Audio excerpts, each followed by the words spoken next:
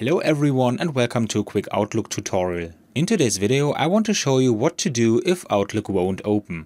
This is actually quite simple. First I will show you that it's not working for me at the moment.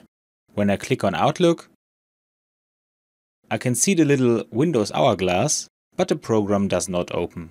The reason for this is usually that Outlook had an error when it was last closed, and this process has not yet been completed. We can also see this when I look at the programs running in the background. Here I find the Outlook icon, but in gray, which means that it is currently being closed. However, this process does not end. What can we do about this? I go to the Windows search and enter Task Manager. And now I search for Microsoft Outlook in the background processes. Now I select it and click on End Task. With that done, we can close the Task Manager. Now that Outlook has been closed, we can open it again as normal. As we can see, it works normally again. And that's all you need to know.